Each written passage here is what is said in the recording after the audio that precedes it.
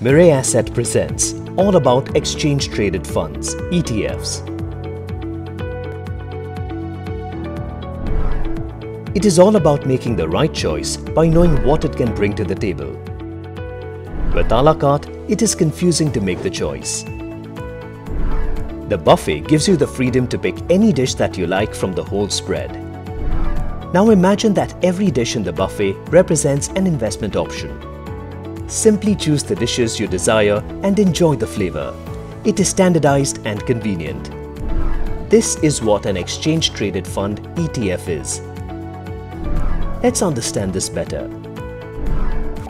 What is an ETF? Exchange-traded funds, or simply known as ETFs, are a type of mutual fund that trade like a stock on the stock exchange.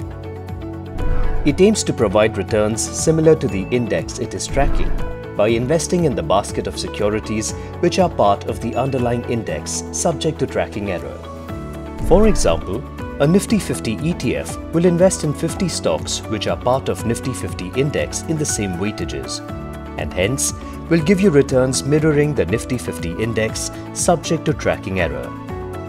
ETFs can be designed to track any index based on any asset class like GSEC, bank, ESG or gold.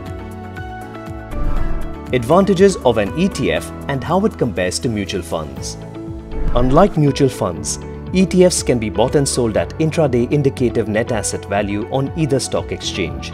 Hence, investor can enter or exit the market at intraday index levels, taking advantage of market volatility.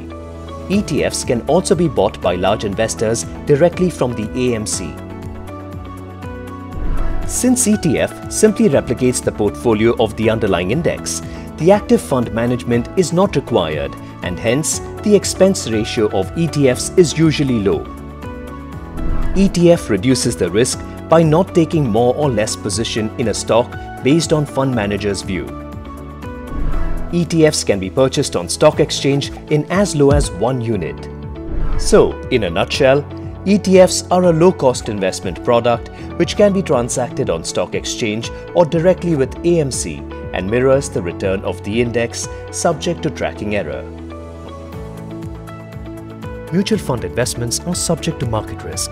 Read all scheme-related documents carefully.